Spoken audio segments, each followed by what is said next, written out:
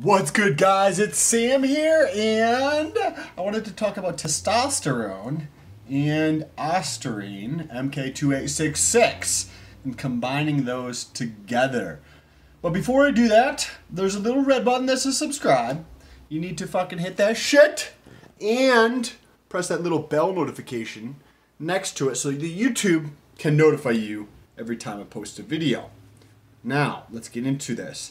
So, I have my doctor prescribed testosterone, 250 milligrams per day. It's a blend of different esters.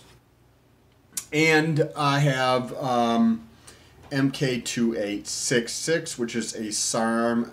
SARMs are not for human consumption. I'm doing research, so don't do what I do. And with that being said,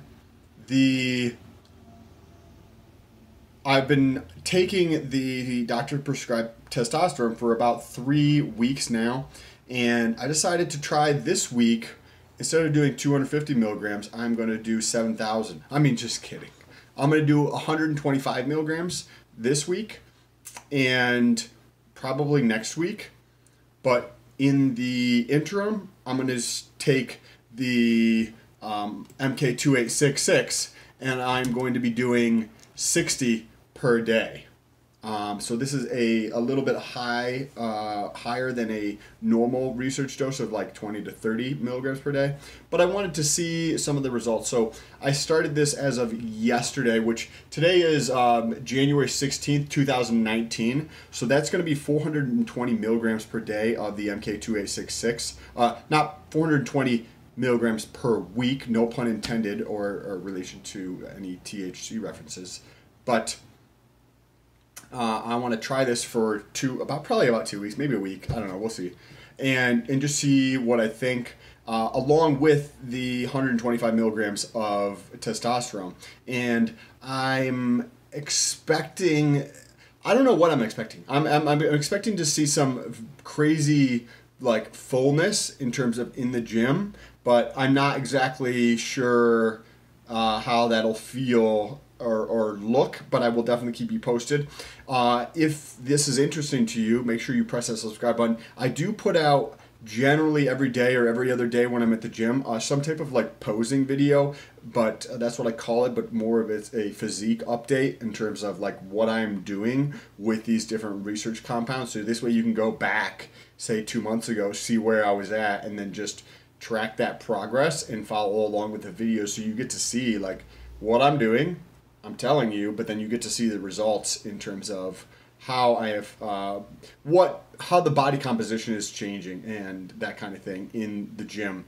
I'm very curious to see how that's playing out. I'm also using a mk2866, mk677, 20 milligrams in the evening before bed, and that I'm going to continue the RAD 140 for the next 2 weeks or so. I'm actually going to stop using for my research and just use the Ostarine, the testosterone, and the mk28 or the mk677. With those three, I also have tamoxifen for.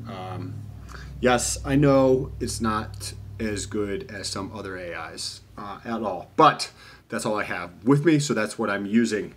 And I think I'm using that twice a week, I think around 15 milligrams or something like that. Don't quote me on that. I don't remember exactly what it is. Also, don't do anything I do just because I'm stupid and do dumb shit. Doesn't mean you should do dumb shit as well.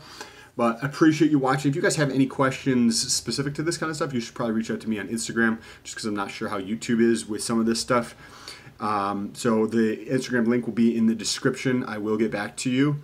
Or some more generic questions, leave them down below. Otherwise, reach out to me on Instagram. That's definitely the better way to get a hold of me. Appreciate you guys. Don't forget to subscribe before going to the next video. Also, press that thumbs up button. That lets other people know. YouTube's algorithm will put this video in front of other people who are interested, or where these compounds could help other people if they were legal. That is, because you can't take them because they're not legal, and they're only legal for research purposes. So maybe other people who are doing research, that could help with them. Appreciate you guys. Talk to you soon. Peace.